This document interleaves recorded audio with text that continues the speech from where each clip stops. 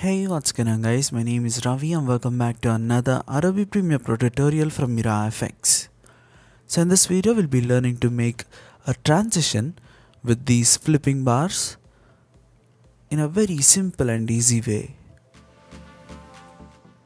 So I already have a couple of videos in my project. Let me drag each one of the video to the right side panel here so that they get added into a sequence.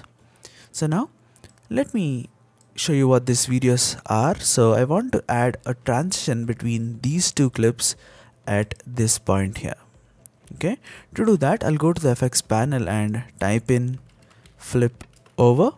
So you have this effect called flip over in the 3D motion of the video transitions, and I'll drag this between these two clips just like this. Once you do that, if I start playing the video, you can see that this is how the flipping transition happens between these two videos. But we need some sort of black bars as the transition happens. To do that, I'll select the transition here, and in the effect controls we have an option called custom, and I'll change the fill color to black. If you need some red bars, you can choose red color. In this case I'm choosing black bars, and I'll change the number of bands to 8.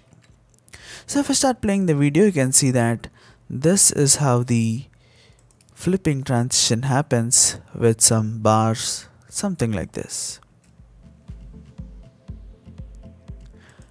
I hope you found this video helpful, and if that's the case, give us a thumbs up.